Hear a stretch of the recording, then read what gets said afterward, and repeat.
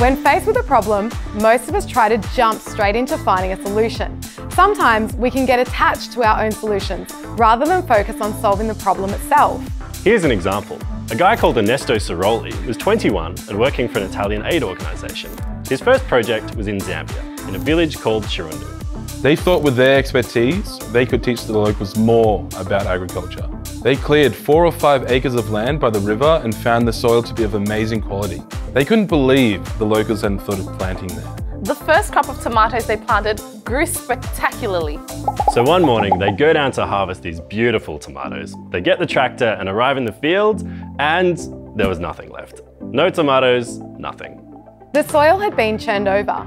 The Italians looked at the river to find 300 hippos eating tons of tomatoes. The Zambian workers said, "Yeah, they love tomatoes. That's why we never plant anything by the river."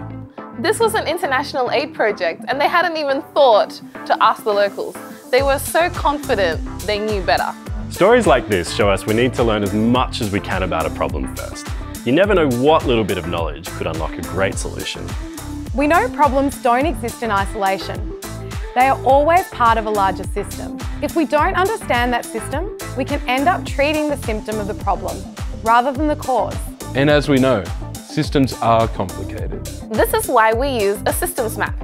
A systems map is a super useful tool to help see the bigger picture and can show you lots of ways you can affect change.